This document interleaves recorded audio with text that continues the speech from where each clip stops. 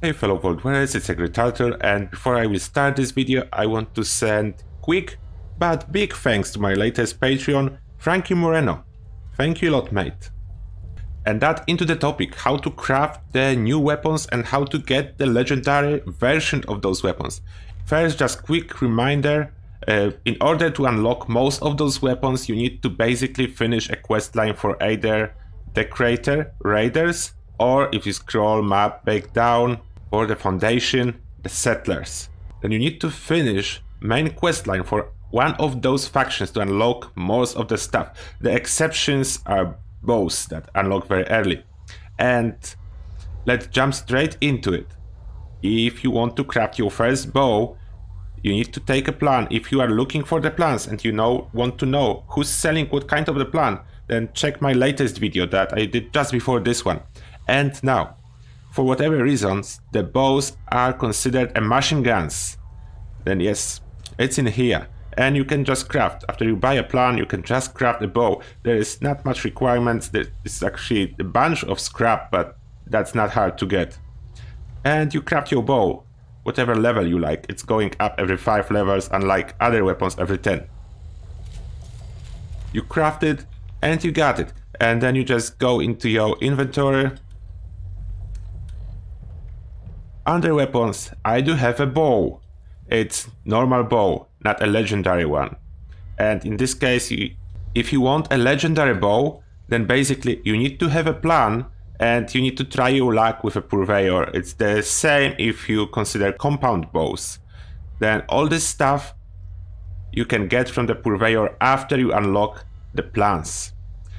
Then basically like all other weapons that were added before Wastelanders. The bows are exception. Every other new weapon and armor you cannot get from Purveyor. If you go to Purveyor, you will not get those new weapons even if you unlock the plans. But you still need to visit Purveyor.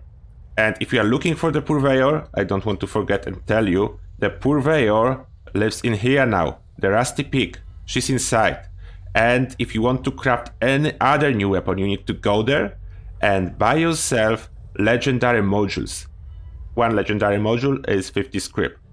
And then, if you have your plan that you want to craft, you go as always to the workbench. Like I have one of the energy guns, the new one, goes pistol. And now you can see it's different. If you go to craft it, you do not see a picture of a weapon.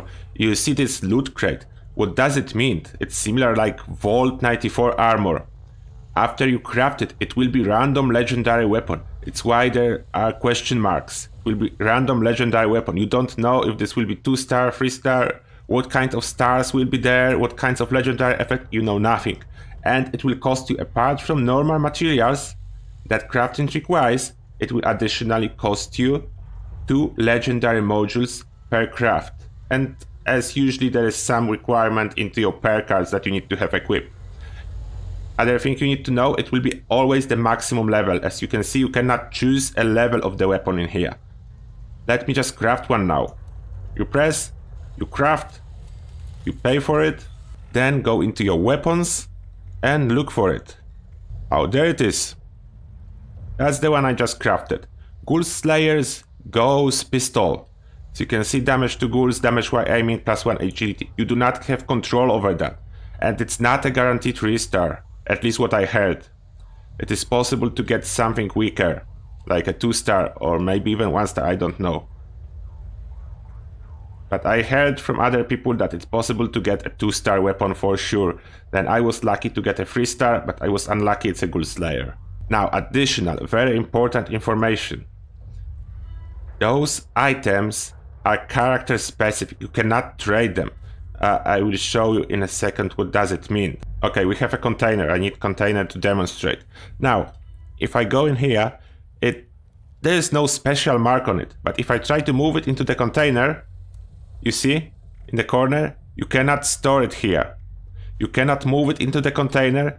You cannot trade it with other player. You cannot transfer it to any other of your characters. This is character bound. If I crafted it on this character, I can use it only on this character. Only thing I can do it with this weapon if I don't want it, it's to go to Purveyor, to any vending machine and script it. I can put it back into the script machine and script it, to at least salvage some of the script used to craft it, but I cannot trade it with anyone. Let me know if you have any questions in the comment section. I will try to answer as many as it's possible. And now, thank you a lot for watching, and see you guys in the next one.